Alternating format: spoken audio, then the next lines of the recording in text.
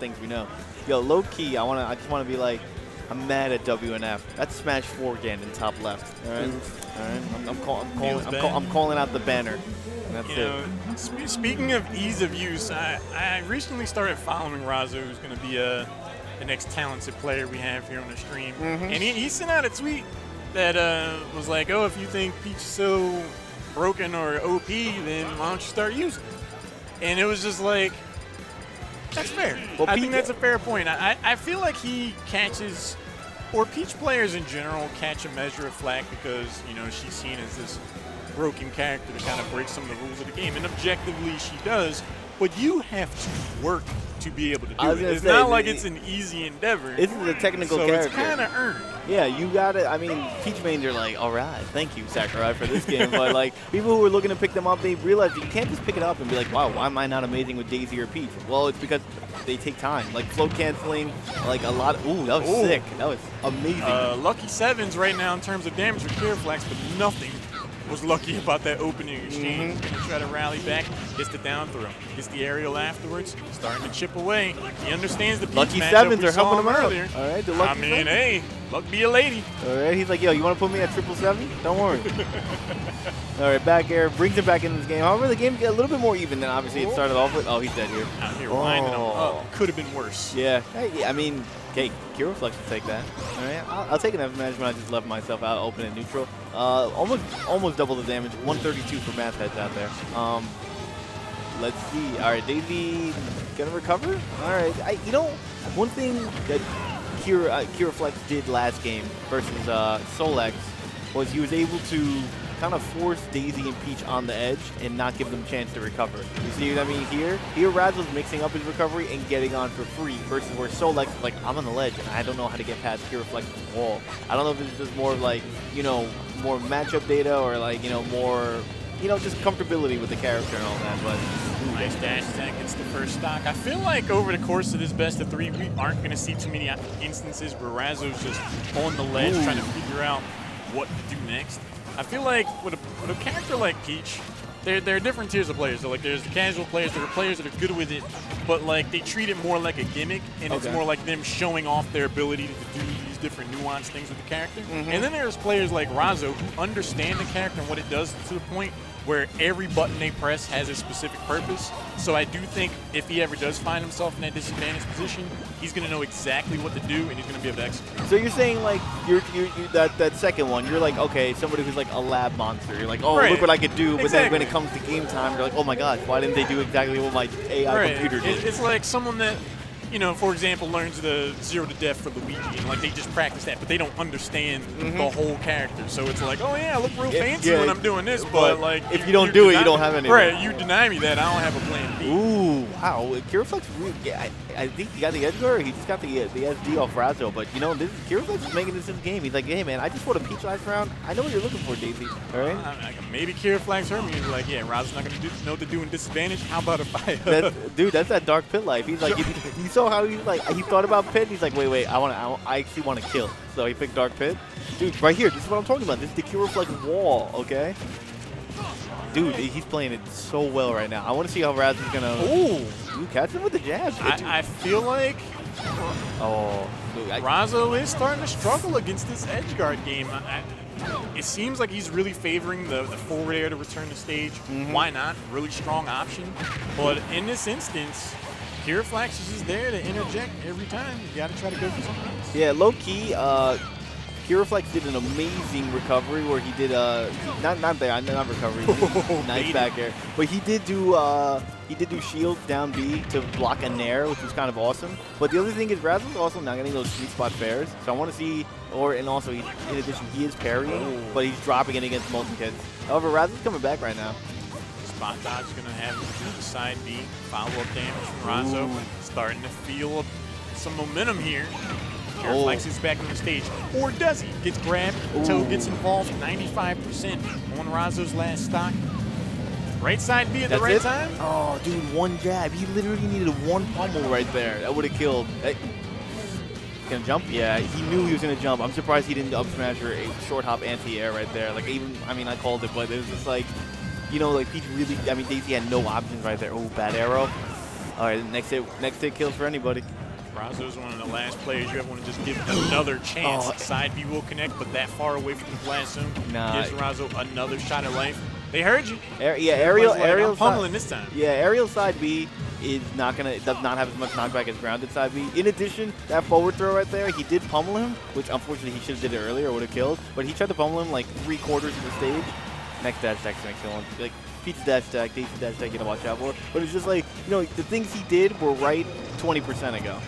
The stakes are really high right now. We're at the top 24 already in this tournament. Falling down to losers at this portion just makes your night that much harder. Oh my You gosh. do not want to give the games away off of these last hit exchanges if you can avoid it. Dash attack, Razo really daring to dream. There's a shield, there's the forward throw, and that's going to sail. Game number 1 goes to Kiraflax. Shocking, but not only this, Kiraflax had that game won again.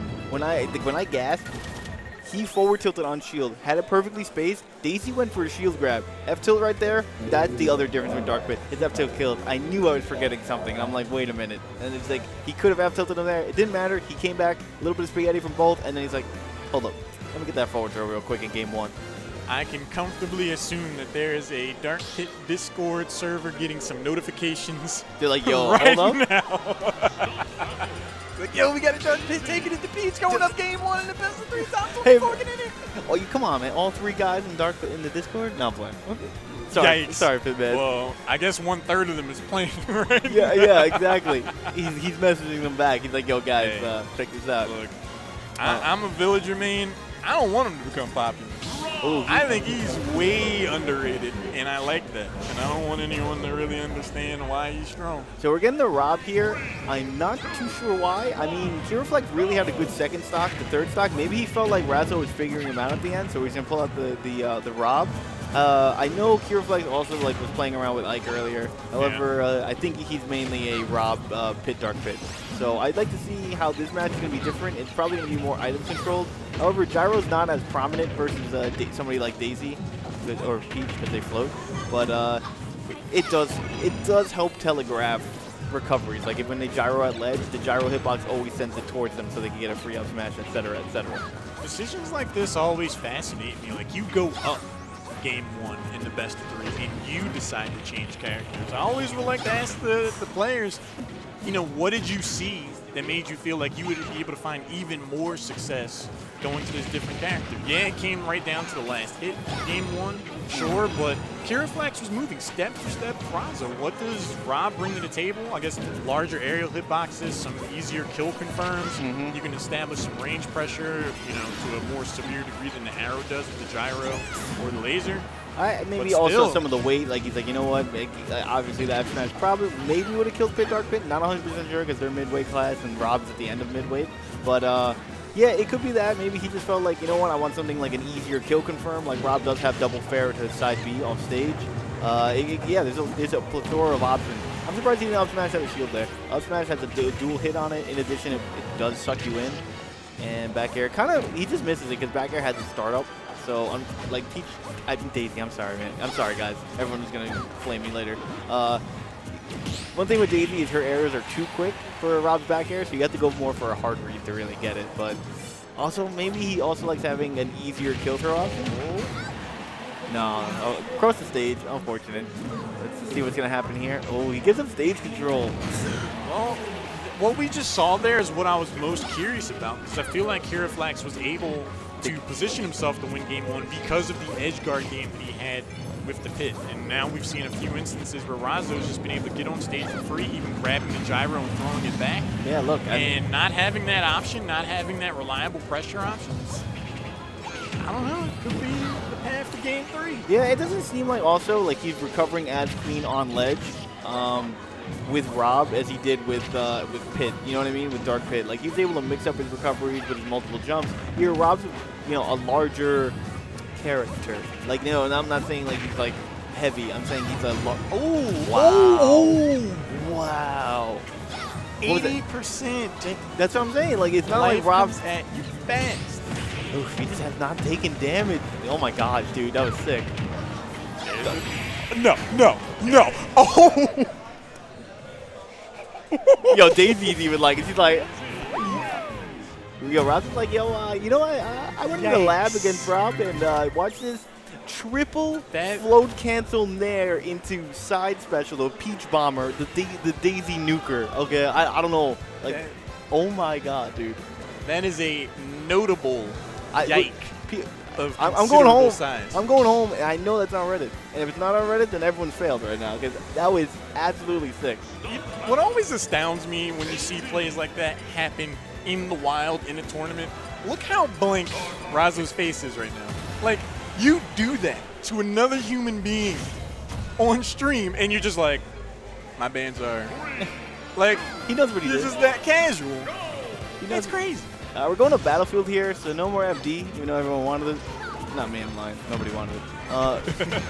All right, so I want to see, you know, will the Rob thing kind of mix him up? Is Razo really is he hot now because of what he just did? You know what I mean? Like, I want to see like what the adaptation Kiraflax is going to do. Because Kiraflax, my favorite thing about him so far, calling these 2 sets with him, is he plays his game. He's never out. Like, he is never out. He's down 3 stacks to 1, he'll come back. I want to see how he's going to change, and I want to see if Razo's going to still be hot after making some Twitch clips right over there. I rarely ever see Razo play cold, so I think he's going to manage to keep the momentum going. Kiraflax definitely has to pick the pieces back up. Gets the down aerial, starts to do that. Nice. Head percentages at the moment, keeping the pressure on. This is what Kiraflax needs to do if he wants to stay in winners. He's anti-airing so well right now. Like, you know what I mean? Like, even though the percents are, you know, generally even, Kiraflax is getting the hits where he's pressuring Razo enough that he can't rush him down like he did with Rob. And it's just, you see, like, Razo's like, he's still going in, playing aggressive. However, it's just at a point where, no, bad start to back air. But he's at a point where it's like, you know what, like, Kiraflax will punish me if I do something like this versus when he was playing Rob and he didn't have any options besides there. Dude, no fair? Oh, he's killed himself too. He killed himself. The up B is favorable. They can get you back on stage in a lot of instances. No. Oh, okay. If Razo successfully baited him into that okie doke, you know, he had the read. I would have needed a moment. Personally. Yeah, he had the read for fair, and he just didn't take it. I think he was trying to play 4D chess when he already had the 3D chess move. Nice dash attack, gonna take it. Still generally even game. It's just Kiraflax should be up and be like, you know what, like you come to me right now. However, I don't think it's gonna break his mental. I think he'll be fine. Well, let's see what's gonna go down. I don't want to ever see Kiraflax going to that stage after Razo. It's just too spooky. Like, yeah, you're Dark Pit, but luring you down there for a reason. You ain't pre-patch K Rule who's coming down from the depths of hell. It's like, I'll be. I'm fine. I feel like Razo's the type of player to improvise, but only off the basis of really understanding the situation. I can't imagine he did that just for giggles. Wouldn't do it again. 84% right now. Do you see how Kiraflax is recovering better in this game? You know what I mean? Like, it's just because he has the option of jumps. Nice dare to nair, the old bread and butter. Nice. He catches him on nair. No edge guard from here. Razo, you know, the one thing I like, Razo's not just throwing out attacks. It looks like he is, but they're all calculated. You know what I mean? It's like, he's not being like, oh, I'm just going to throw this out. And it's going to be, you know, hopefully he lands into it. Like, he knows his spacing, his character. So, you know, like, I just feel like it's a little bit lost because it looks like he's just throwing out attacks all the time.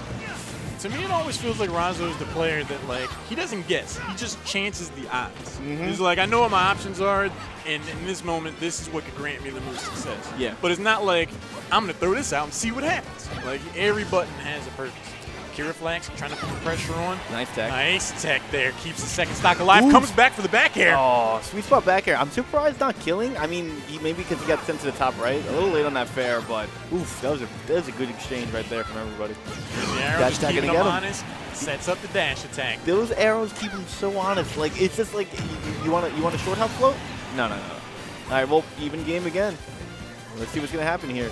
Unfortunate. Gets hit right through his nair from that turnip. It gave him solid 20%. So, ooh, gets hit by another turnip. A little start or something? No, he lands on platform. Just a little, like 2-3%. He can still down throw dare into nair right here. So, he should be fine. Razo, again, finding himself the recipient of these arrows to the point where he feels inspired to bring out the Toad, which could have definitely come back to bite him. if the punishment setup was just a little different. Down throw, neutral air, follow-up, Kiraflax, getting back into this edge guard game. This is why he's good on this character in this matchup. Oh, no, I thought he was going to go for a rapid jab. Oh, a forward smash, yes. But I thought he was going to go for rapid jabs for a little bit more percent. Ooh, not yet, though. But this edge guard could be it. Arrow, Razo on the ropes. Ooh, dude, this edge guard could be it. Okay, he's not going to risk it. He doesn't want to go too deep, unlike last time. However, forward throw might not kill here. I'm not 100% sure. Oh, that's it. Sweet spot back air. That's it. Kiraflax with the... Kiraflax shows up big with the arguable upset. Sends Razo down to losers with the dark hit. This is it. Yeah. I mean, this is the first round of top 24. Razo, last week's WNF, Kiraflax, like, you know what, man? I've been doing some laughing. Got it. All right, guys. So we're going to go on a little bit break. This is my last one. Thank you guys for having me. Alvin, good having you, my good man. All right, guys. Like I said, this is my end. You guys can follow me at Troy Filibuster. Don't forget to follow, help out your boy. Want to see more casting? You're going to have Howard, and you're going to have Korean or Z-Fly coming up. It's going to be some dope. It's top 24. Enjoy.